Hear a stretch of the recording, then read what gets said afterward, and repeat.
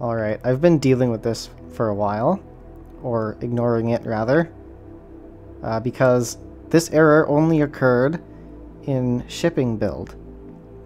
And I obviously was using development for the longest time and just forgetting this existed. But the time came where I wanted to start building in shipping, and I had to face this issue. Now, in shipping build, you don't get any debug functionality whatsoever, and that error message was completely useless, so you basically have to use process of elimination. So what I knew was the main menu level loads perfectly fine, and the actual gameplay level is the one that crashes.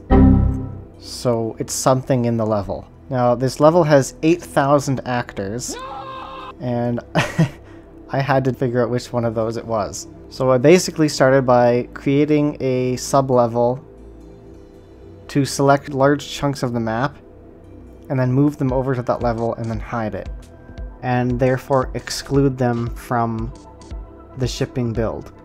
Then recompile. And that's the time-consuming part, is the compilation and then playing it for literally 5 seconds, only to have it crash again, go back to the editor, change something, and recompile it for another half hour, just to play it again for another 5 seconds and have it crash.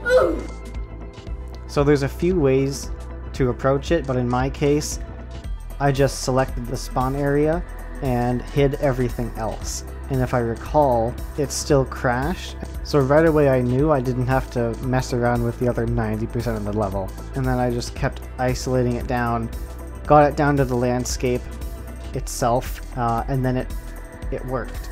So then from there I could just start re-adding some of these actors.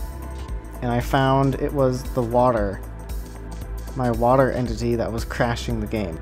And so I excluded all the water from that chunk of the level, and then it worked. And I'm thinking, great, I can unhide the rest of the level, and I can compile it, just leave out the water.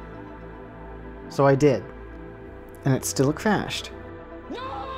And I started to think, what is unique about my water that is shared by one other thing, one other actor?